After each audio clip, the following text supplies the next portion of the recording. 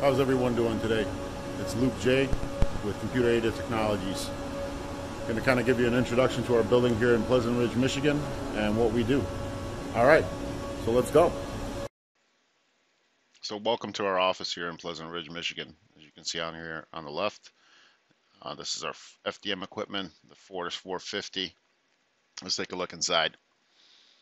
This is your build tray where you can build your parts on. With these machines, you can do high temp materials such as Altum 9085, Nylon 12CF. Going further down, I'm going to show you a little bit more what we have here. This is the new V650 from Stratasys. It's a stereo lithography machine. Prints excellent clear parts. And let's kind of move on. Some more FDM equipment that I have here in our showroom in Pleasant Ridge, Michigan.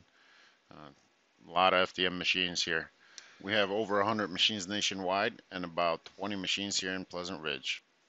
This is our Fortis 900. This is our biggest machine here. The build tray size on this is 36 by 24 by 36. You can print really nice parts on here, really big parts as well. I'll show you a couple parts later on. But let's take a look at the base from post-process. This is our machine that we use to clean some of the big parts from the Fortis 900s. You can fit big parts in there, cleans fast. The water doesn't absorb into the part as much, so it's a great machine. Let's move on to our PolyJet machines. On the left here, you can see our J750, a couple desktop. There's a Connex 3 machine right in front of you. On these printers, as you can see right here, this is the new J55 series from Stratasys. It's also a PolyJet machine.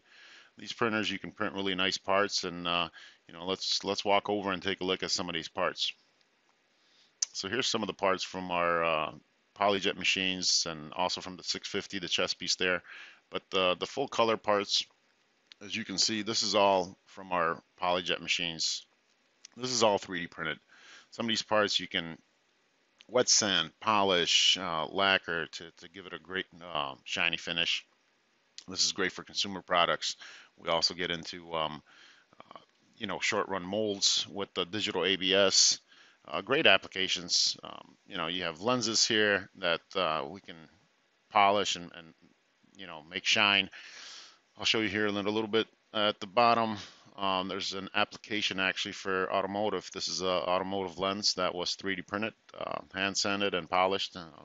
On a weekly basis, I'll try to kind of show you guys tips and tricks, different materials, how to handle them, how to post-process them, that kind of good stuff. Here's some medical models here, some dental models that we've printed. So there's a lot of capabilities here with the PolyJet systems. If you have overflow work, send it my way. If you need help on how to orient your parts or how you should be building your parts, reach out to us. Let us help you. Let's take a look at some of the FDM parts. This is your plastics, thermoplastics.